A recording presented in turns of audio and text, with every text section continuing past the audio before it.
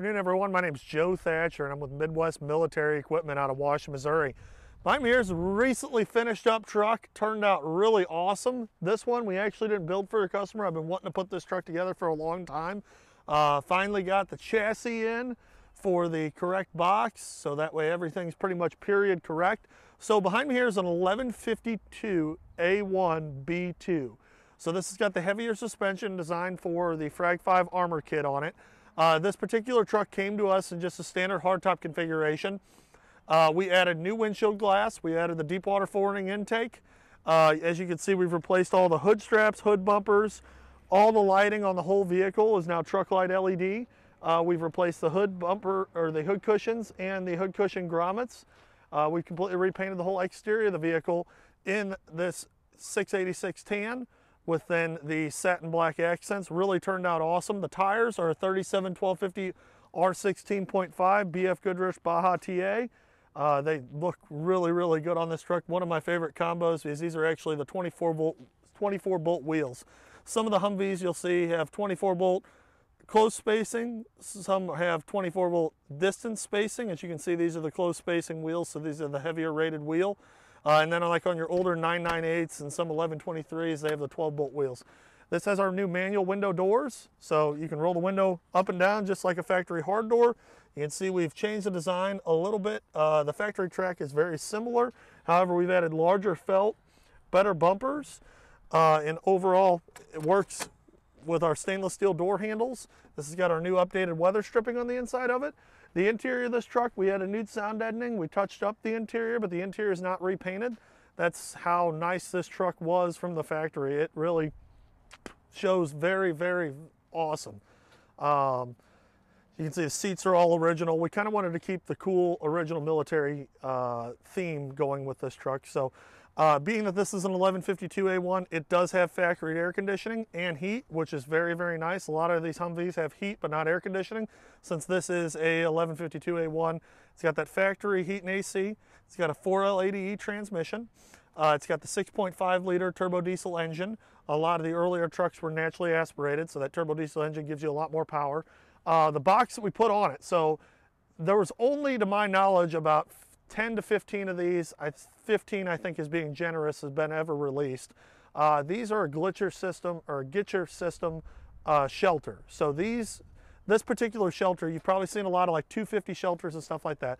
This is still an aluminum closed cell insulated box. On the front, we've got air conditioning and heat. And then on the side here, we've got it slid out, which just obviously slides into the truck. But this is a Kubota 4-cylinder diesel 10 kW generator. It's got auxiliary start switches in the cab and then start switches out here. But this thing, I think it has about an hour of runtime on it. We ran it through the shop, made sure everything's functioning well on it. What's cool too is this is actually on a quick connect. So this is your NATO slave cable. That's how the box is getting its power when the generator is not running. That's plugged into the truck. So you can just unplug that, disconnect a fuel feed and a fuel return line, and then this is on rubber isolators. So this box isn't going to move anywhere. You're on very nice rubber isolators. It's a proprietary system for this box mounting. So you're able to take this box on and off. That's why it has the D-ring lifting shackles on the top. It's got side steps on the side of the box, which is awesome if you wanted to put a rooftop tent on it. The rooftop tent, you know, obviously we're not including a rooftop tent in the sale of this vehicle, but if it were going to be mine, that would definitely be something I was adding. If we walk around to the rear of the vehicle, it's got a factory airlift bumper. This is a ladder to get in and out of it. Simply remove this strap, pull the ladder down. You're able to hook the ladder on these positions here.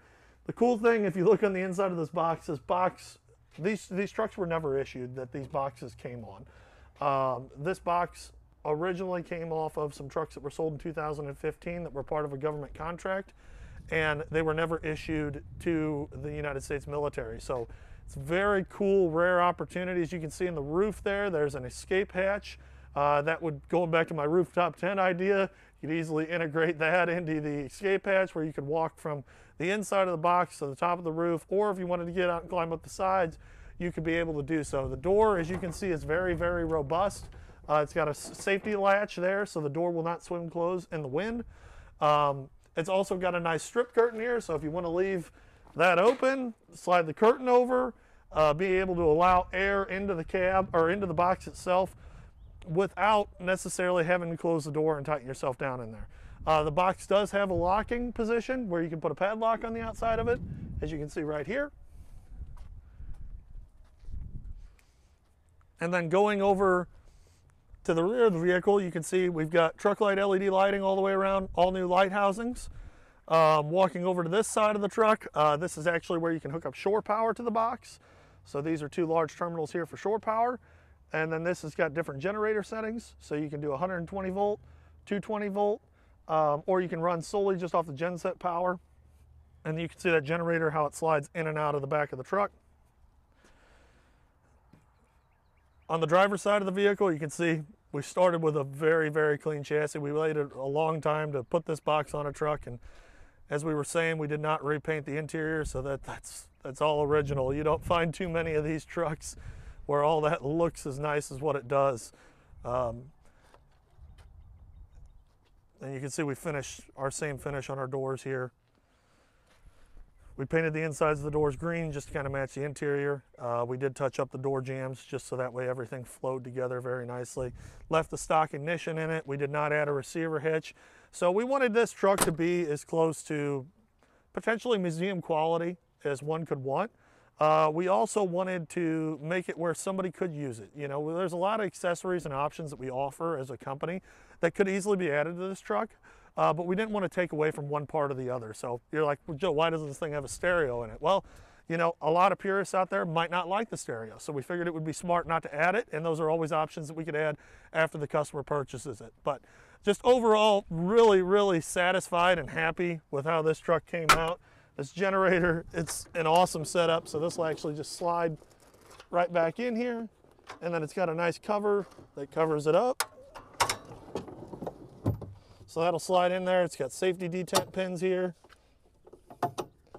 Pins lock. Unclip this, roll it down, secure that.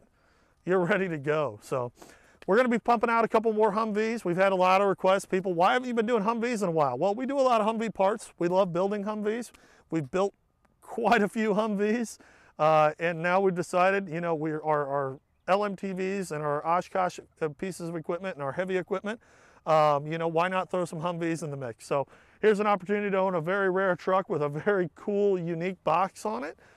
Feel free to check us out online at midwestmilitaryequipment.com or give us a call at 636-900-9046. Thanks for watching.